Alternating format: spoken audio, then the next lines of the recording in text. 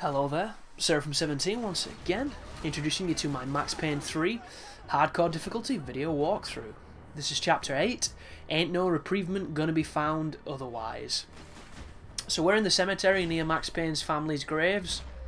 Lovely sentimental moment for him there, but it's quickly dissolved by the fact that the mob boss who we killed the son of earlier has sent a massive bounty on our heads, so we have a bunch of hit squads waiting for us in the cemetery to try and kill us. So the first thing you want to do is you want to pick up a second pistol, because this wouldn't be Max Payne unless we're, shoot dodging with double pistols, and you want to move down this road. There's going to be a bunch of guys coming, you can hear them before you see them, and I found it easiest to take them on near this crypt that I'm about to stand next to with the conifers just here. Here's the first guy, use your cover trick, pick him off, and just be careful, because the reason I think this is a hard level is because it's hard to see people. There's loads of graves, there's loads of trees, they can see you through conifers, you can't see them, and all bullshit like that, which are going to get you in trouble if you're not careful. So just take it slow, and just, like I say, be careful. There's a couple sections coming up which I'm going to have to talk about pretty much in depth, because I found them hard, and I'm hoping you don't. How awesome was that? That guy just, just full on rolled over the bench and face planted on it. I love it. But you might wonder why I don't pick up the Ingram, or the Mac 10, which I keep calling, because it's actually called that on this game. It's a good weapon, but I find it too inaccurate. I find the double pistols to be more functionally beneficial to me. That's why I'm not going to pick it up. It's just a preference. You might disagree, feel free to do so and do your own thing. This bit's kind of tough. First thing you want to do, kill the guy who's got the grenade launcher because he's a douchebag, and then come off the cover so that you can do the shoulder trick. Because aiming out of cover at this moment to kill these guys is a pain in the arse. And I mean this from the bottom of my heart, because the amount of times I've been trying to shoot these guys and they've just been getting 1 or 2 shots on me and wasting my painkillers, it's unbelievable. But as soon as you kill them all, when you move up, make sure you pick up as much ammo as you can, because pushing out of this little courtyard is one of the harder parts to the level, because there's a weird cover glitch where there's no gap in the cover, it's concrete for Christ's sake. It's a structure that's been made to last. There's no holes, there's no gaps, and I get shot through it. And it's happened to me twice, and it's always on this right hand side, so I do not recommend going on the right hand side. Do you see this bit here?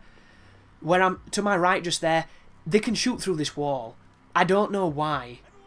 It don't make any sense to me, but it's happened, so I would definitely recommend going up here from the left-hand side. I'm going to break this rule because I use both sides, and this shootout coming up gets really sloppy, but you've just got to do whatever works, and like I say, I have such a hard time seeing people on this level that it makes it more difficult than it needs to be.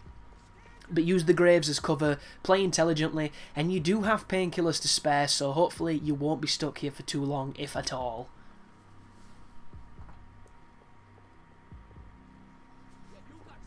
But I'm just going to talk quickly about the Devil May Cry reboot, because I'm going to swing it into a topic of Max Payne, so it does work.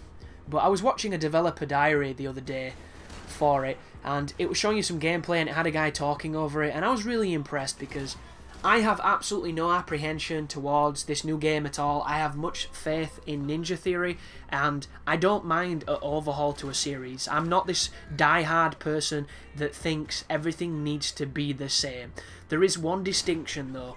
If it's going to be an overhaul, make sure you overhaul it. If it's just a sequel, then it has to adhere by certain tropes. And what I mean by this is a sequel to Max Payne, so this should have everything that makes a Max Payne game. This is not an overhaul, this is not redefining it in any way, this is not trying to change it, this is just trying to add a different chapter onto it. But watching the gameplay for the new Devil May Cry, it looks fantastic.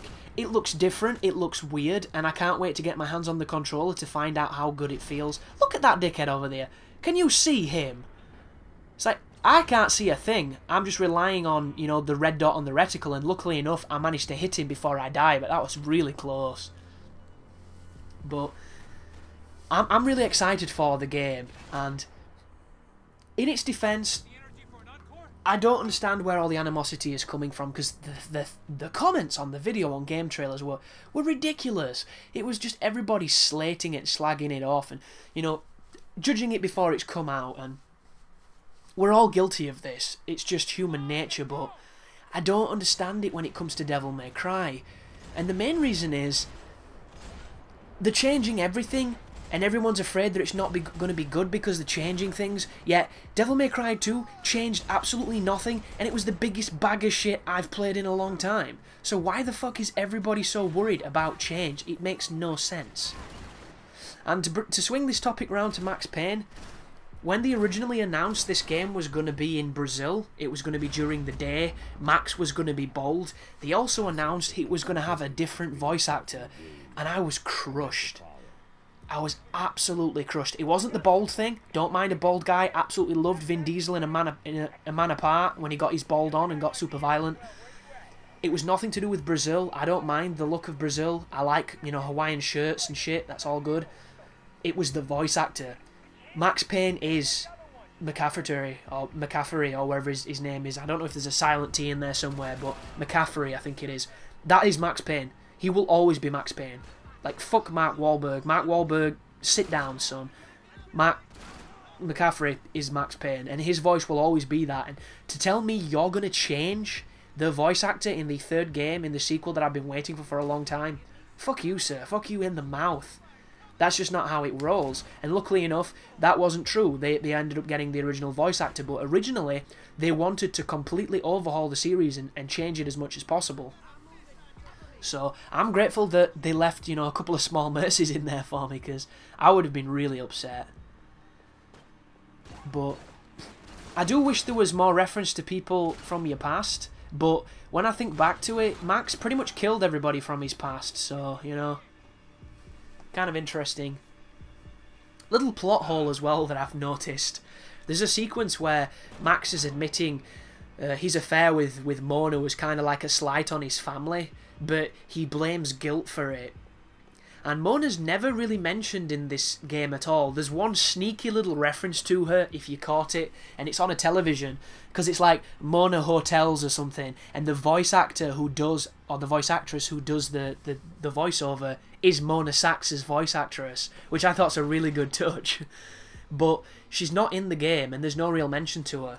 And a lot of people, when I've seen, you know, reviewers or websites for gaming who've been covering the game, doing quick looks and things, and, you know, playing it while recording for our viewing pleasure, they've all mentioned the reason that Mona's not in the game is because she died.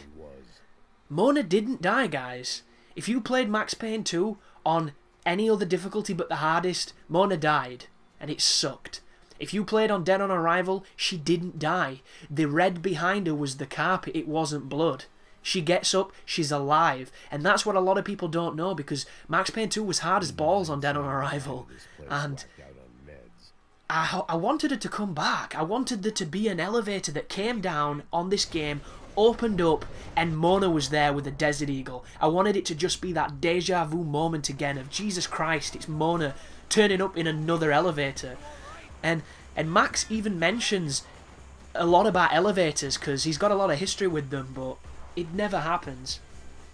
Anyhow, guys, this is the hardest firefighter of this level, in my opinion, because there's a lot of dudes, the cover is ridiculously bad, and it's long range, and it's hard to see people, so as soon as it starts, run over to where I am in this corner and just shoot people directly across from you.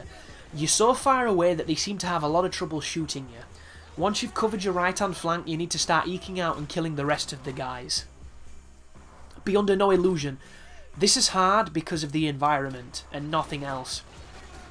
If you do it this way though, you'll be safe, and hopefully you'll be able to nail them nice and quickly and take minimum damage.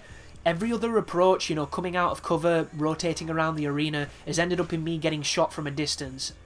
This is the only way I found that works every time. And unless you're some kind of, you know, ridiculous magician with bullet time, you're probably going to want a cheesy technique as well. On a final note anyhow, kind of like a closer of my feelings on this game, because I think it's kind of a universal feeling that this is a great game, but there are certain aspects that make a Max Payne game that could have been better. My exclamation point, you know, statement is the wordplay. Sam Lake is a fantastic writer. If you don't know who Sam Lake is the original face of Max Payne. although he's doing a bit of a squint. He's also the story writer and I think the director of the series on when it was at Remedy.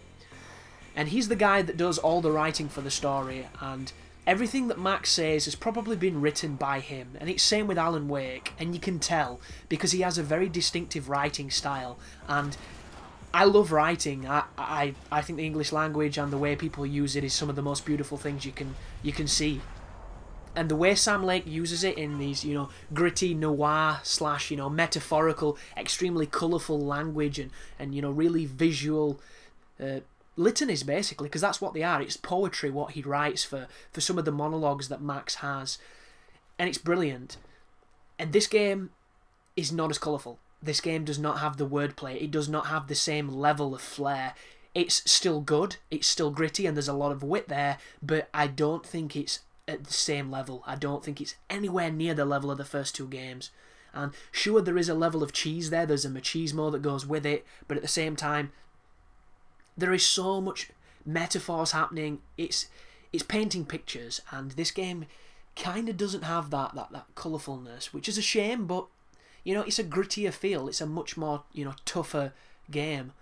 So, thanks for watching anyhow, guys. You take care now.